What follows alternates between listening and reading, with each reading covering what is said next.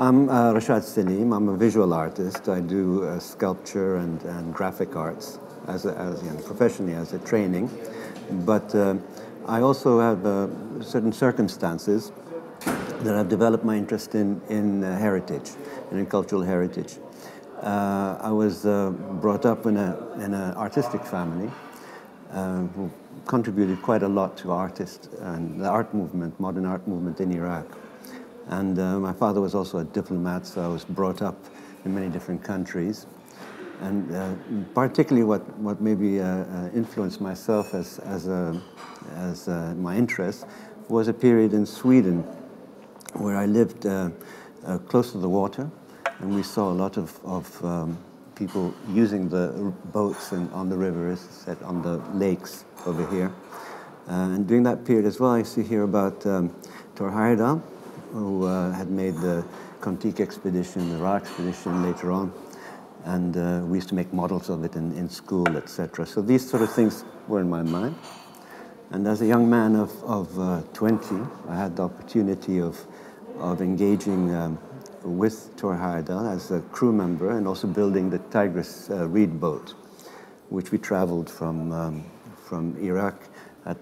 We built it at the meeting place of the Tigris and the Euphrates River in Gurna, and took it down the Shatt al-Arab and through the Gulf to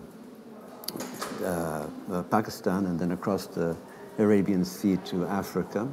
This is a reed boat, 18 meters by 6 meters, proving that cultures used to be able to travel between each other and connect with each other, and that there was trade from earliest times. So, I mean, these sort of were they formulated my perceptions, and I then had the opportunity of traveling around quite a few countries afterwards. After I left Iraq in 1982, and lived in Morocco and in Yemen, places where there's still a very strong cultural heritage, traditional culture, crafts, etc., all of these things. So I was always interested as an artist in, what is art? Is what we think about as modern art, is it something that is universal, or is it specifically European? Because if you go to countries like Yemen, who until now are very traditional, you find that the art that you see is an art that is a lived art. The house is part of that art that you live, the clothes that you wear, the things that you use, all of that. But there isn't any piece of art that you carry and put it on the wall and say that is art and the rest isn't, or a sculpture or that sort of thing. And this idea of art has always been on my mind, that art is part of life and what you live and what you see and how you engage with the environment and all of that. Not something that's quite separate. Of course, that's very difficult to do as an artist in this age and time, because we have this very clear idea of what art is, as something that you own or that's different or special, etc. So as an Iraqi, because I'm Iraqi, my mother's German, but I feel very Iraqi. I had the opportunity to go back to Iraq in 2013, building boats. So I suggested a trip on the Tigris River from as far up on the Tigris as possible down south, and an NGO called Nature Iraq. They went through with this project and built a number of boats, canoes, called Mashhouf. And I joined them, and I also built boats because I've always been interested in boats, like I said. And I built a round boat called a gufwa, which is like a coracle, and also a kelek, which is like a log raft that floats on skins. And we went down from Hasankeyf in Turkey, southeastern Turkey, in stages to the south of Iraq. But what really struck me, this is 2013, was how little there was engagement with the rivers and with the landscape, and how seriously affected the cultural heritage was not just in the built, but the crafts. And that really impacted me, that I needed to do something, to engage something with this, and how to do that as an artist. So in 2015, I made an exhibition with the idea of Noah's Ark. Why Noah's Ark and what this idea was is important for me now, because it's the conceptual basis of all the work that I'm doing at the moment. And this round boat that I built for this trip down on the Tigris in 2013 is the core, literally, of this idea about Noah's Ark. And everybody knows Noah's Ark as a wooden ship. You know, it's very well known in Europe. You have children's toys of Noah's Ark, and you've got films, you know, Russell Crowe and all sorts of people doing Noah's Ark. But in actuality, it has nothing to do with the origin of the story, which is in Mesopotamia, it arrived in Europe through the Bible, you know, but that came from the Torah, and it came originally from the Babylonian, from the Akkadian, and going all the way back to the Sumerian, where it's first mentioned around 3000 BC in Gilgamesh and other stories of the flood and Noah's Ark. So there's a sort of a Chinese whispers of this story, one culture taking it to the next one, and each culture changing it. So in Europe, you have the idea of the Ark as a wooden boat, basically a 17th century boat, nothing to do with the time or the culture or the environment where it came from. So even the original story that was first written down was written down many thousands of years after the event. So something did happen. There was a flood, and we know scientifically that there was a flood, and people must have escaped from it. So what I thought was, how could the boat, if there was a boat, I'm not interested in proving anything about Noah, about what kind of boat, etc. It's not the point of what I'm doing. What I'm interested in is how to do something that will focus on what I consider a sort of an essential alphabet of making, an ABC of making, that we can say is universal all over the world. And by the way, the flood story is also universal. There are 350 flood stories around the world, all over the world. The biblical one or the Mesopotamian one is not the only flood story. I mean, the Aborigines of Australia have an oral tradition of a flood, and they're people who arrived there now 65,000 years before our time. So we know that human beings have used boats, and we know that there have been floods all over the place. But for how would human beings have made boats or big enough to escape a flood? And this would be done by the material of a place and the time of its making. And what I'd noticed in my traveling, and also what I saw in Iraq, was that the basic sort of language of making, because of the wars that we've had, because of the changing consumer patterns, we have lost a lot of essential crafts. And also struck me that though Iraq now has developed quite a successful and quite a wide-ranging art movement, so we have artists all over the place, we have many artists inside the country, we didn't have a parallel development of the crafts. And for me, the crafts, handicrafts, is the link between the environment and society. It also creates the intelligence or the imagination that enters into designing, into how you think. And every, all the cultures around the world have crafts that are based on their particular environments. So you have, like in Southeast Asia, a bamboo culture. In Japan wouldn't have its industrial revolution and its design without a cultural base of crafts that has origami, that has the work with wood, it's very specific wood, makes things small, etc. So it's a mindset. Sweden, Finland, Scandinavia, have a particular design attitude that has to do with, the woodworking that they have, the use of stone that they have, the kind of a sense of purity. So crafts and the cultural heritage, and a lot of it is intangible, is part of the mind of the people.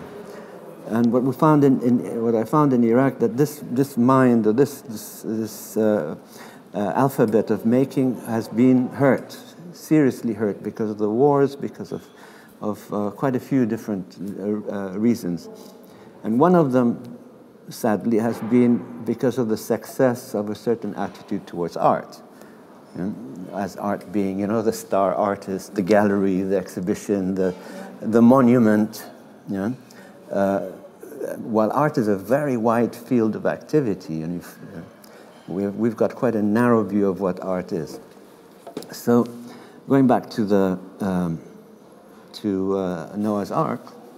So my hypothesis, or my idea was, how would an ark have been made at its time of place, which would be sort of between 24 and 8,000 BC, before the Bronze Age. So you don't have any metals. So it means all the material would have been from around you. And we know that certain kinds of boats existed from earliest period. So this round boat, the gufwa, which is a coracle in English, we know that it existed from earliest of times. These are elementary, the raft, the canoe, the bundle boat, like the Tigris expedition boat that I went in, which is a bundle. And a bundle is part of that ABC of making. So if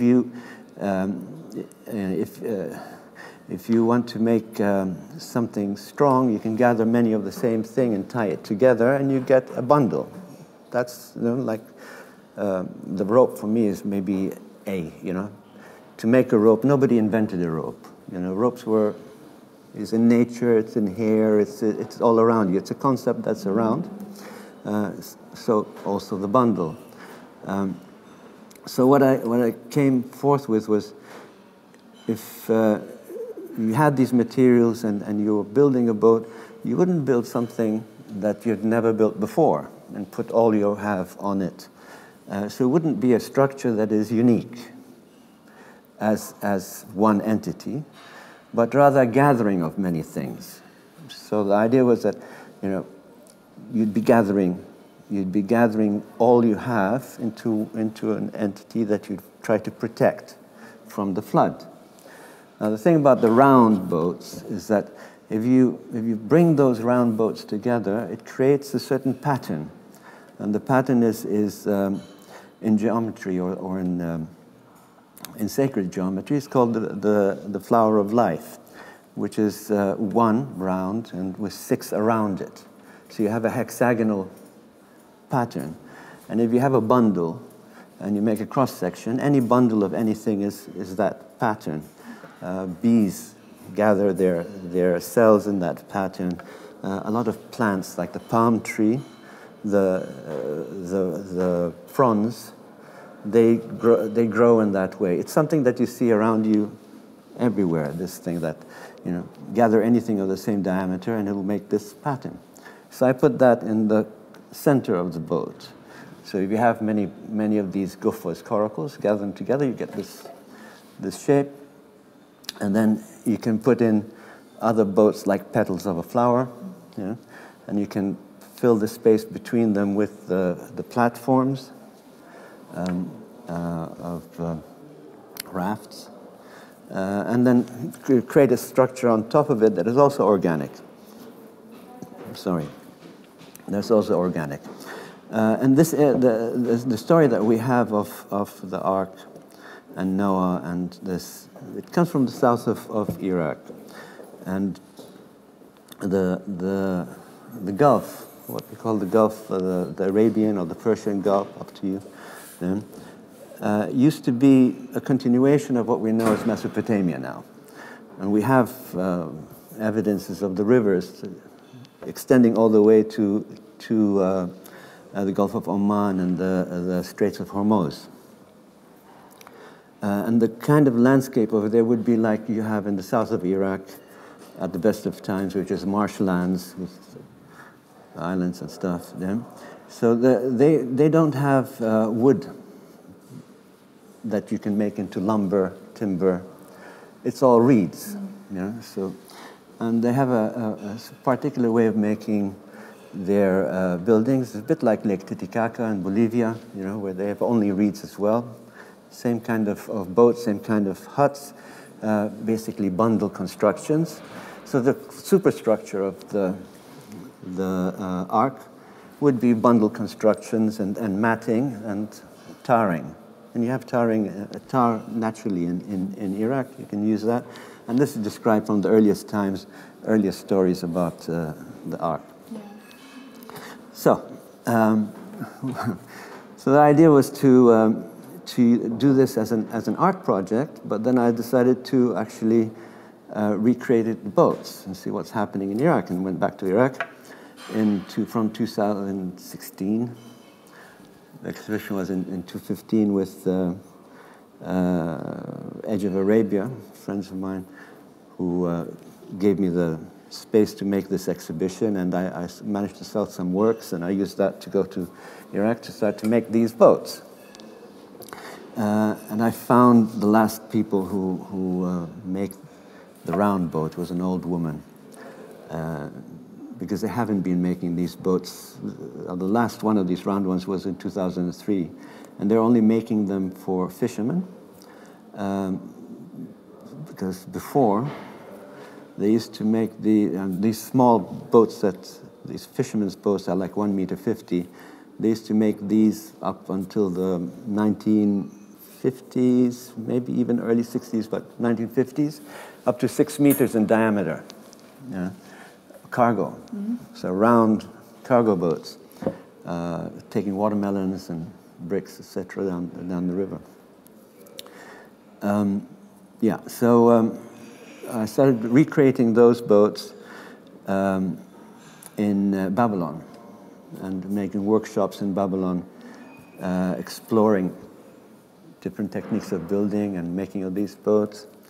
And that took me to the next stage, which was to build the other boats, the other type of boats that I know are traditional. Now, all the boats, traditional boats in Iraq, by the late 70s disappeared. And in their place, we have fiberglass boats, metal boats. Only very practical, nothing to do with heritage. You know, they're not, the form might be like you have round metal boats, and you have canoe-shaped boats that are fiberglass and metal. But there is this disconnect with the material, original material. And there's also was a loss of aesthetic. And I'm more and more, I think that there is a connection not only in the design imagination, but in the aesthetic imagination between the environment, the ecology, and crafts, how you engage with it. So you see, for example, in the boats, one of the type of boats that I work with and I've returned is called a mishhouf tarrade, which is a canoe, but with a prow that is very high and curved, beautiful. It looks a little bit like the Viking boats, but pointed. And you see this sort of curvature here, and you see the curvature as well in the houses.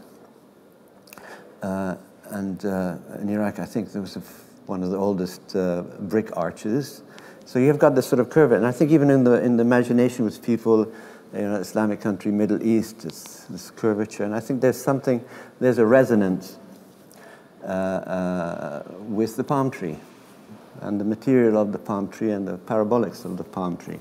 It's not a matter just of the crescent, but of what you have in the environment around you. So anyway, to cut a short, very long story shorter, I've been working systematically to return boats, and now I've returned the making of the round gufwas.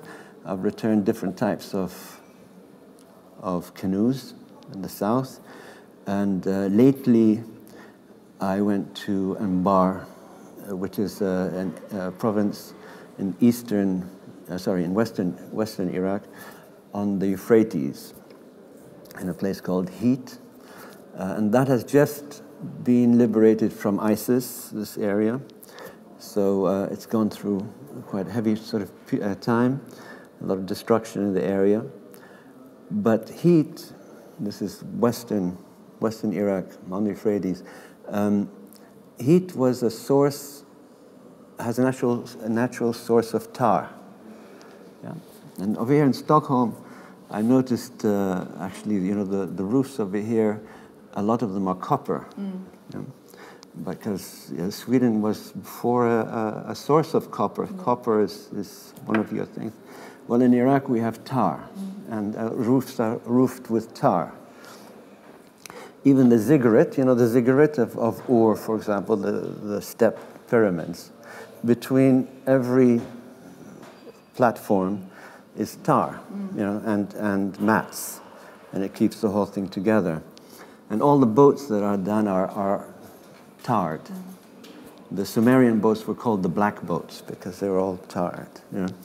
And even as early as the beginning of agriculture, the sickles used for harvesting before metal were flint stones that were held in place in ceramic sickles with bitumen. So there's this natural material. We found the only remains we have found, because this is organic material. The problem with organic technology is that you don't have very much remains. That's why we call it intangibles. It's part of the intangible. Of course, the main intangible is the spoken word, and things that song and dance, tattoos that you cannot have any remains for. But there are things that were quite solid, like boats and tools that were made with material that doesn't remain. And specifically when using grasses and reeds and things like that, you don't have any remains of it. So we don't have any remains at all of the very early boats and ships. We know the Sumerians were trading, and Iraq doesn't have any copper. Iraq doesn't, Mesopotamia doesn't have these metals. It had to come from elsewhere. And one of the sources we know was from Oman. And you had to bring that with ships. And they found the source of the copper that came from Oman to Mesopotamia. And they found also the port that this copper was being shipped.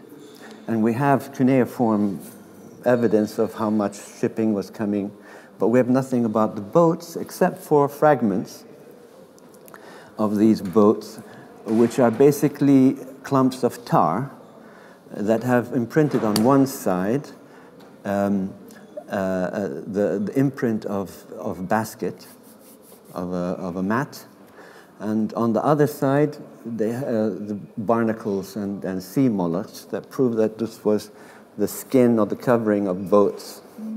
And when they made analysis of it, one of the sources for these tar was heat.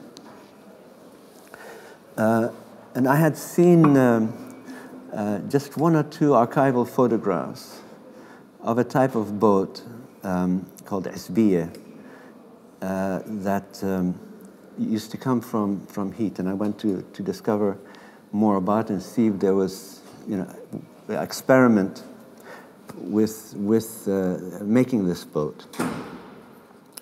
Because so far, every trial attempt, and there have been a couple, to recreate the Sumerian boats have all failed. They've sunk, 3 days and they've sunk. So we still don't know how they built those Sumerian boats. All these different boats that I was making, each one has some clues and some ideas. These are intangible things. I mean, how to discover something that you have no evidence of. So I've always thought that this Asbiya boat of heat had some clues in it to how they would have built it. Luckily, when I went to Heat, we found an old man, Haji Na'man,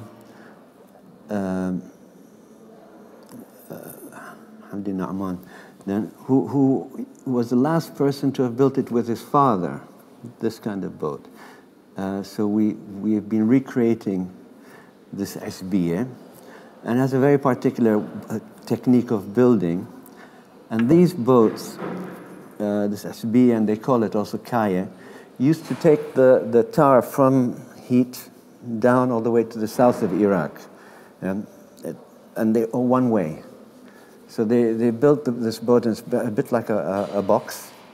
And what's specific about it is that it's built on a platform and then straight down, and it's connected the side of it with sticks. And it's what's called in architecture wattle and daub, which means you make a structure. So I mean, to retrace the coracle is a coil basket. So one coil, and the kaya, the Asbiya, is a wattle and daub. So you make a platform, and then you make the sides, and the sides are connected, tied. There's no metal or no wood is used. It's just with sticks, and then you have bundles that are put in, and everything is then tarred.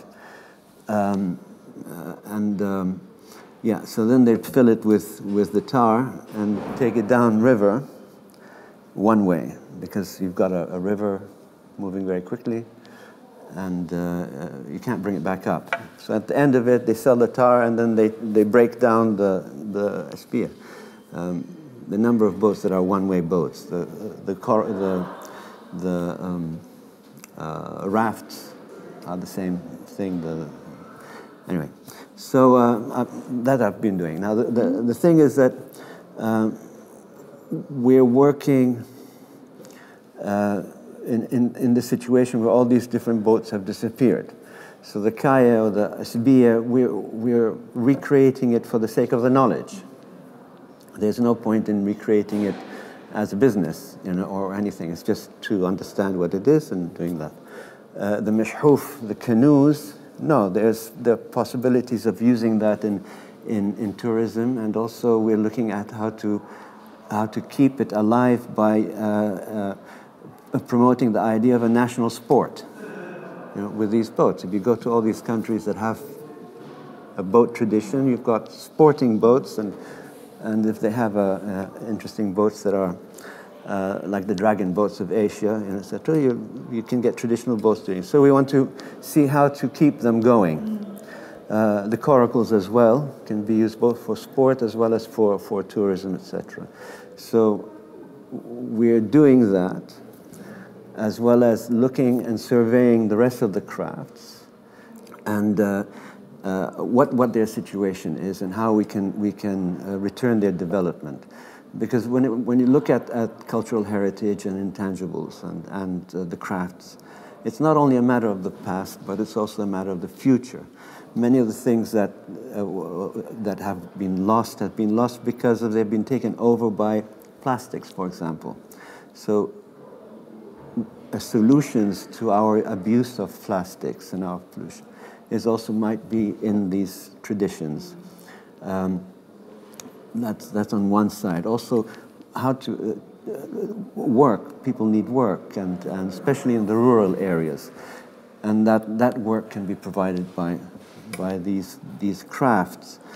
So we're looking how to reinvigorate, revitalize this, and how to also create some kind of a dialogue you know, and a conversation with the rest of the world. So in our plans, we're looking to take these mashhouf canoes and take them to the rivers of the world, to bring them out with an exhibition, with material, and see these beautiful boats on the rivers. So you have Mesopotamia upon Thames. What's the lake over here called? What's the water over here called? You know, in Stockholm, you can imagine these boats over here. Huh? Österkan, on the Österkan then. And also we're looking at making, we've been actually commissioned to do the Iraqi pavilion for Venice Biennale, for the Architectural Biennale, with the concept of the arc. So it's working inside, but it's also trying to see how to create bridges with the outside. And just as within the country there's been some kind of separation or alienation between society and the environment, there's also been a disconnection between you know, Iraq and this land and its diaspora. So we want to see how to use this culture as a means of re-engaging with Iraqis who have left the country, so that they can maybe, you know, either come back or re-engage, because we need to have some kind of a continuity. There's been a brain drain, there's been also a drain of youth. A lot of things have left that could reconnect. And Iraq as well has gone through 40 years of war. You know, that has hurt our, you know, has hurt a lot, both the country and the image of the country. So by doing this, we hope to also open up the country and hopefully with few years of peace, have people sort of returning and re-engaging with this very, very beautiful country. Yeah, so cultural heritage, intangibles, well, very tangible reality.